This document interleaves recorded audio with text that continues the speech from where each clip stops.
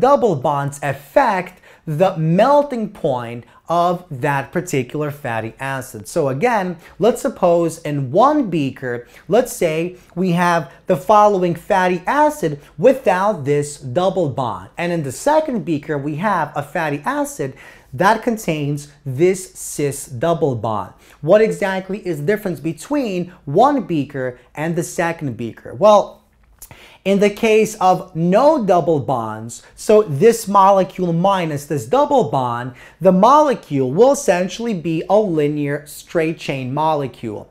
And that means they can stack on top of one another very well. And by stacking very well, we have a very small distance between the molecules. And if the distance is smaller, the intermolecular bonds are stronger. But in the mixture that contains these cis double bonds, the stacking isn't very well. So one molecule is positioned this way, the other one is this way. And so we have much less of the intermolecular interaction taking place in the case where we have those double bonds.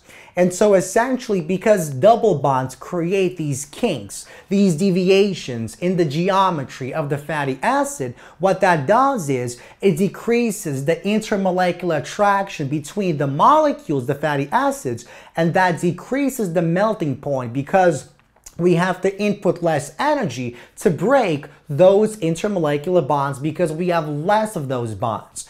And ultimately, because the fatty acids don't attract as well as a result of these double bonds, increasing the number of double bonds in the fatty acid not only lowers the melting point, it also increases the fluidity of that fatty acid. So unsaturated fatty acids have a lower melting point due to weaker intermolecular interactions. Less energy must be input to actually break those weaker bonds, and so that means a lower melting point. Now, the weaker the intermolecular bonds are, the less likely they are actually held together, and so that makes them much more fluid.